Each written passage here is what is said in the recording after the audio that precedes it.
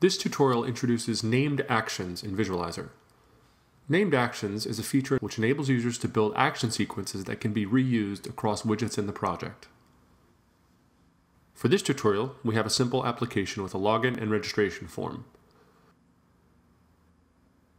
Notice as I preview that even after hitting the register button, the registration form retains my personal details.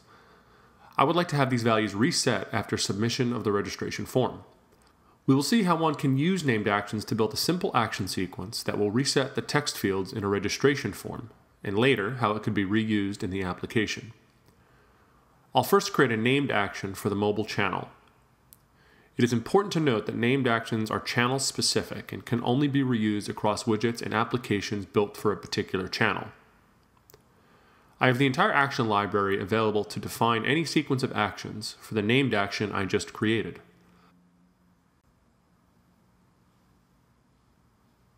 I will create a sequence of actions to reset the values of the text boxes in the registration page by configuring the setWidgetProperty action.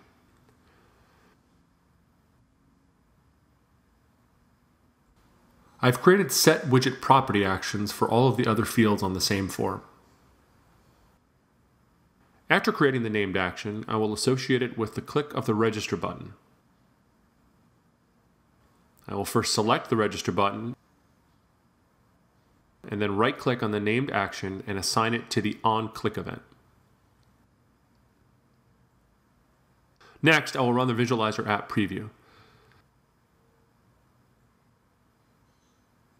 As I enter values into the fields and submit the registration form, I see that the values I entered in the text fields have now been reset. I also want the fields of the registration page cleared if a user decides to exit the registration process after entering personal details on the form.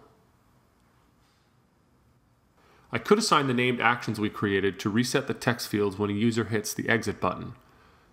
I will configure the call action parameter to call the named action on the click of the exit button. This is an alternate method of associating a named action with a widget.